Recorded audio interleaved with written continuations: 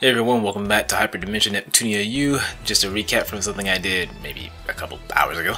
As of this recording, the Neptral Tower is now completed with Neptune, Blanc, Famitsu, and Dengekiko. So now we are gonna go to floor 21, I think? Yes, 21. Perfect. And resume with the next pair I started with. I feel good. Yay! Rom and Ram. Yippee! Do your best. Let's study together. Alright. So, something else I noticed about the character differences. I was experimenting more with their movements and attacks and all of that, and the CPU candidates can't dash, well, jump immediately after a ground dash, but they can still dash in the air, unlike Dengekiko and Famitsu.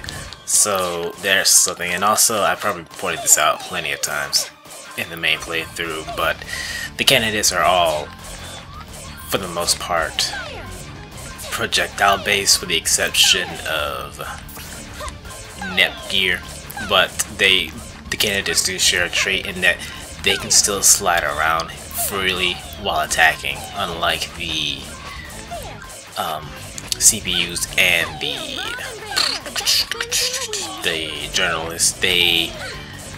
They lunge forward, and depending on the attack, they may lift up or whatever. All clear. And there's actually some differences between Rom and Ram besides power. Their attack pattern is actually different. Their weak attack anyway. I think their strong attack is more or less the same. Actually, I'm gonna test that out right now. Let's see. Try. It only looks strong. Okay. Yeah, okay, there's a difference. Even in the strong. Okay. So their difference is with Rom, she has a wider range but less power. Matter of fact, I'm gonna show y'all. See, she'll fire out a straight shot, and then she'll just have like somewhat of a spread shot really on the third one, because it's like first one shoots straight out, and then the next shot shoots at a angle from the sky, and then she'll have two come at an angle from the sky from both sides. So she can actually cover more ground, but her power is considerably weaker than Ram's, and I'm going to show that off in the next fight. Let's study together. Today. Very. Okay, let's just start with Rom first. I can show off power.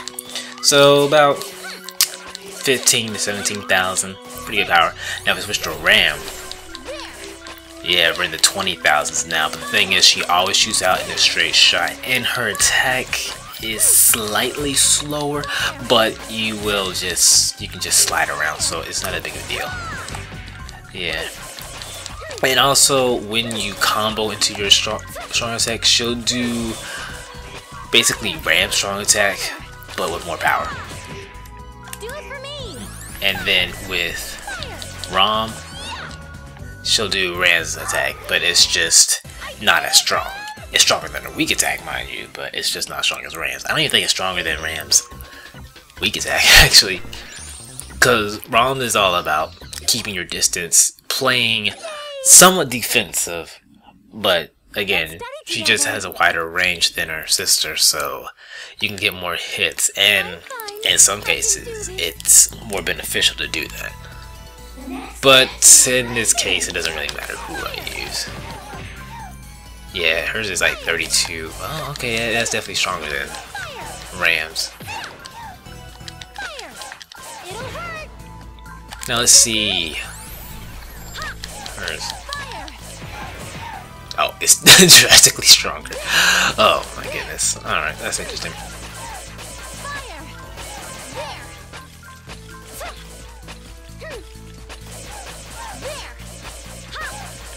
Alright.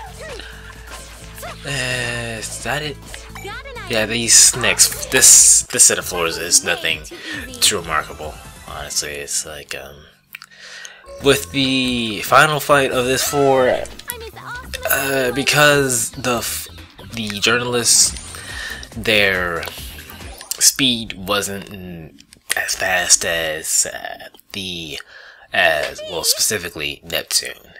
You know, they're faster than Blanc, but for the most part, I pretty much had the same strategy. The fight was a little longer than the first time because the journalists are weaker than the CPUs, and I think some of the goddesses as well. But the fight was more or less the same. I had absolutely no trouble whatsoever. It was just a matter of we'll see when we get there, and we're pretty much halfway done now. I think this is floor 25 because of the Dugu. Let's see. Yeah, that was floor 25.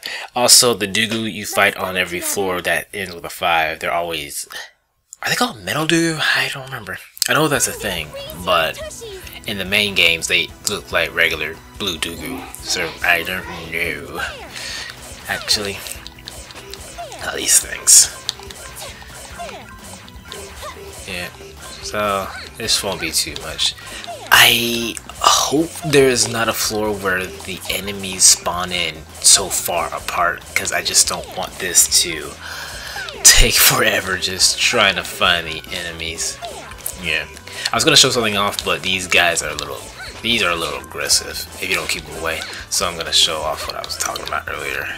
After this floor, let's show Rams of Love. Oh, we're done. But I didn't show it. Yeah, see, she can't jump immediately after a dash, but all of the candidates can dash. I'm surprised they can't jump immediately out of a dash because they're hovering like their sisters. So I guess that's just something to differentiate them. Differentiate them all, really. Because again, the journalists, they have more SP than any other character naturally, and then the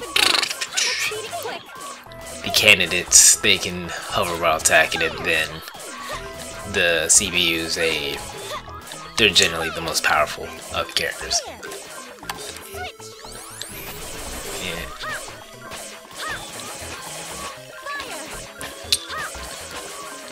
So what's there to talk about? What is there to talk about? I guess they could talk about the CPU candidates and their existence.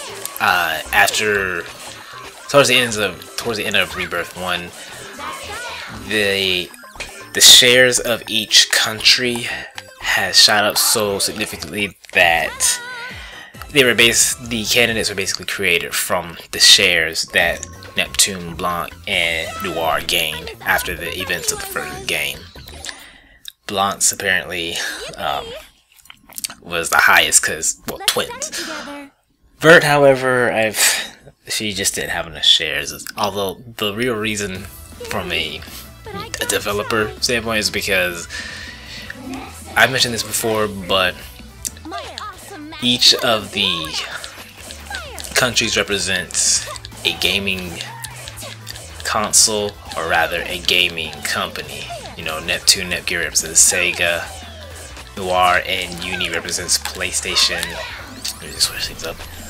And Blanc, Rom, Ram represents Nintendo. And do you notice anything similar? I already mentioned this before, but hey, for the sake of getting this thing along, they all had handheld consoles, where Vert represents Xbox. Microsoft has yet to release a handheld. And at this point, who knows? I kind of doubt they will, honestly. But in the event that they do, they will more than likely give Vert a little sister and just say her shares shot up after the events of a certain game. That's the reasoning of how they were born. It's not like they were babies or anything. They were just brought into the world as they are. So it's a way to bring new characters in, I suppose, but it's nothing too complicated, really, because shares are created from helping out the citizens of a country, and in turn that gives the citizens faith in their CPUs, which gives them power. How Neptune has any kind of followers is beyond me, because she's just incredibly lazy. It was pretty real. Oh yeah. Got one more floor to go. This is going by a lot faster than the last set. I'll do better next time. And you know, I would have to chop that up to the fact that there was, well, I'm not sure about floor 30, but up to this point, there wasn't a room where there were just enemies spread apart and I'd have to go back and forth just to make them spawn. So this floor isn't too bad. I like this more than last set. This is looking like a, oh, okay. How are you doing? You weird random whale. Like 3 different whale enemies in this game. Granted, there's probably more whale enemies in general, but you know, since this is a boss, I'm just gonna focus on it for now. Yeah, get that power. It's on a slope. My one weakness.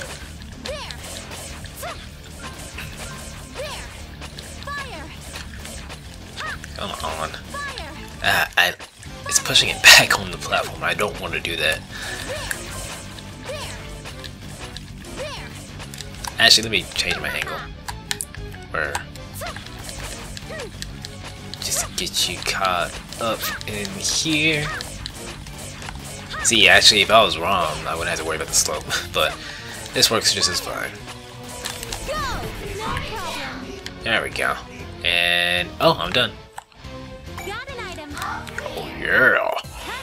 And that's it for floors 21 through 30, ladies and gentlemen.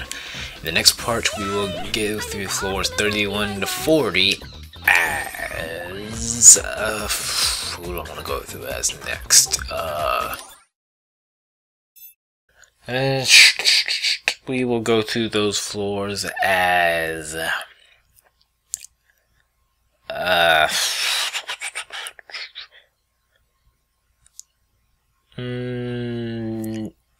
Netgear and Uni, yeah.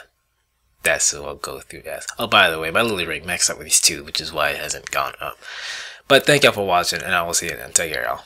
Yeah.